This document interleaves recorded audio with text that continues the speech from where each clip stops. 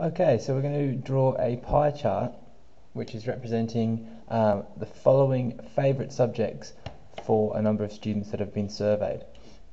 So the first thing we want to do is add up the total number of students. So we want to see how many students were actually surveyed.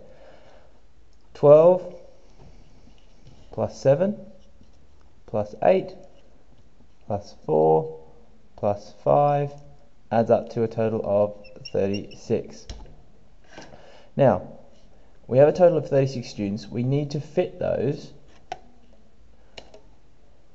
onto a pie chart. But we need to say how many degrees do we need to make each section, each subject effectively. So, to do that, let's start off with maths. We want to take the frequency for maths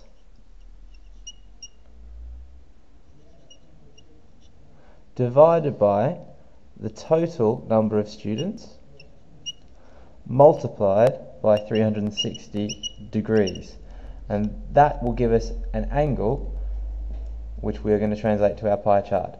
So frequency for maths was 12, total we can keep up here was 36 multiplied by 360 equals 120 degrees. So go back to our pie chart.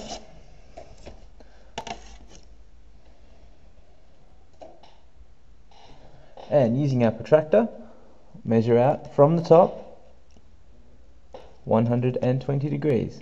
Starting at 0, come around, 120 degrees is here. And there we are. That slice will represent the number of people who like maths as their favourite subject. Right, now we need to do it for the next subject. So we take, again, the frequency, 7, divided by the total, which is 36, multiplied by 360.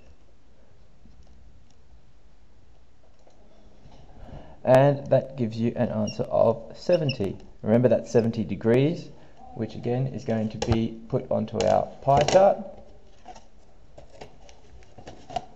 Now, instead of drawing it from here, I want you to turn it around so that this next line is vertical. Just a little bit easier to draw the angles.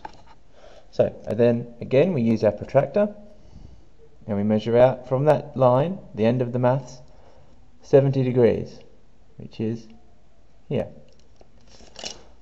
Go from the centre out to the edge, and that slice now represents students that like English. Now, if we keep doing this same method for the rest of the subjects, they should all fit exactly, nice and neatly into our pie chart, and you should end up with something like this. So the biggest section represented is for maths, that's 12 students, English, science, languages and other. And that's how you draw a pie chart using angles.